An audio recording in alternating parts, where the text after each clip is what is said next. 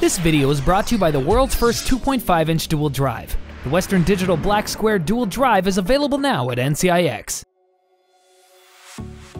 Hello everyone, this is Dimitri with Haro Canucks, and Sennheiser's game line has just expanded with a few new headsets, covering both open and closed style designs. The Game Zero is a closed style headset, keeping the sound in without any leak, and most importantly providing an incredible amount of isolation during your gaming sessions. It has a few very appealing features that we haven't yet seen on a gaming oriented headset, and also at a premium of $280, this is not in your casual gamer's bracket.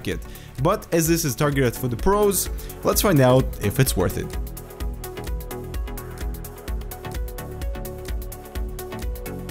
We also have the Game 1 in-house, so leave a like if you want to see a comparison video.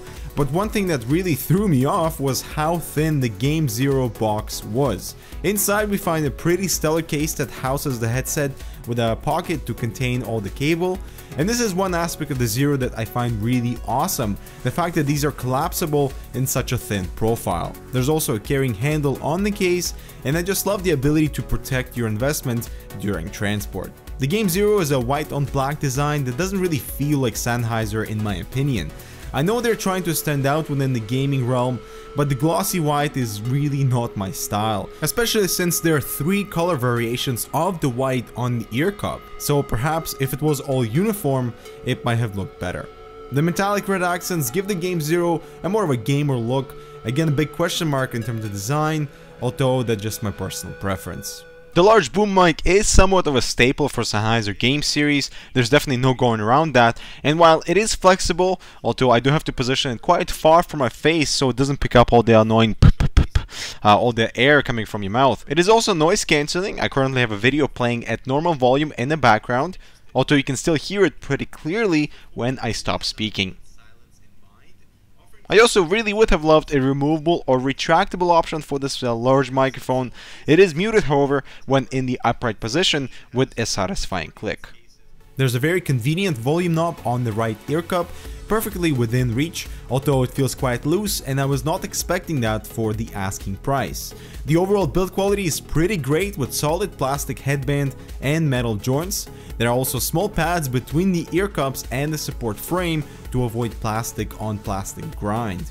The Game Zero is also adequately flexible and size adjustable, and like I mentioned earlier, foldable either for the carrying case or just to throw in your bag. The ear cups are oversized for this to be an over-ear headset with extremely comfortable and soft leather padding.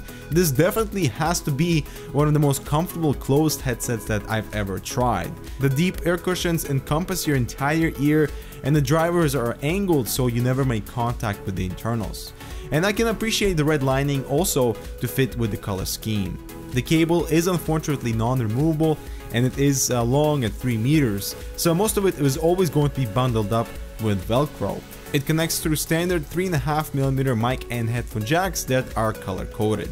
And putting the headset on, the large ear cups and appropriate clamping force is going to be an absolute pleasure for hours and hours of gaming, and the leather does concentrate the heat a little bit, so occasional venting is definitely needed. They are slightly on the heavy side at 312 grams, but the way these hug your head with supporting headband and the weight was absolutely not an issue. The Game Zero is a 150 ohms impedance headphone, so the resistance on the current is quite high for a gaming style headset, and I would strongly recommend using a sound card with these. I ran them through my Asus DX sound card and was totally blown away at how well these isolated even at low volume. I do have to say that the sound is a tad on the hollow side, so I would not use these as my main music driver, but it is gaming oriented and I understand why it is this way. Being a closed style headset, most of which suffer from tiny soundstage, Sennheiser has tweaked the frequency response to sound more open, resulting in a more reserved and distant mid-range. This means quite a bit of detail is lost, as the treble extension is quite boring. There's no pop, there's no energy for music, and I do prefer the brighter and the more flat response of my HD558s and the K712 Pros. The female vocals in Teardrop did not really stand out, and I strangely couldn't place her within the space where with the HD558s I could feel her presence close to the microphone. The Zero suffers with the same distant vocals and no church in the wild, thus creating a larger soundstage that in-game is absolutely important for immersion that it turns out comes at a compromise for its ability to drive music properly. The bass extension with Zero is very well controlled and non-invasive within the mid-range. For example, Dragonborn from Skyrim soundtrack was very powerful, however left me wanting more of a rumble and low frequency bass in Young and Beautiful. Now this being a dedicated gaming headset, it does sure sound like one. So I fired up Battlefield 4, Crysis 3 and Assassin's Creed 4 Black Flag and immediately understood why these have been tuned with the distant mid-range. The Zero have an impressively large soundstage for a closed style stereo headset. The incredibly large audio environment in Battlefield 4 translated really well in detecting distant gunshots, hearing the chatter from the enemy requesting ammo and med packs, giving you a good sense of distance between you and your targets. And jumping into Assassin's Creed 4, I noticed that music playback was very much muted compared to the HD558, as the mid-range is recessed with the Zero. However, other audio elements within the game, like bird singing, stood out quite well, so while you do gain a sense of a larger audio environment, detail within the mid-range is lost, and the Zero are particularly conservative with soft treble.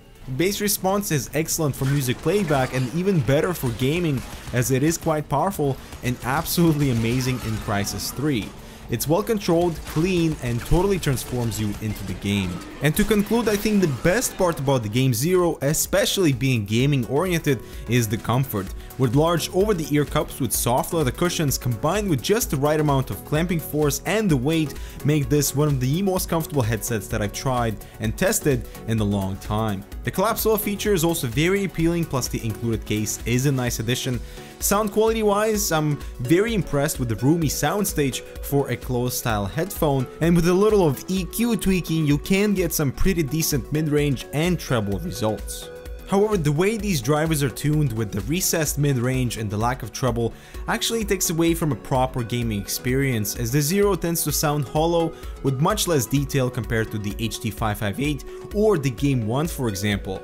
I'm not a big fan of the color scheme, although this is more of a personal complaint, and as with every game series headset, the bulky boom microphone is non-removable, and while the sound's acceptable for gaming, noise cancellation is quite poor. And also close to $300, I'm actually a little bit disappointed with the way these drivers are tuned, but you can certainly extract, like I said, additional detail through the equalizer with more detailed mid-range and a brighter high-end. And taking all of that in, how do you feel about the game Zero? We do have the Game 1 in-house, so leave a comment if you'd like to see a comparison video. Don't forget to like for more gaming reviews. Thanks for watching, and we'll see you in the next one.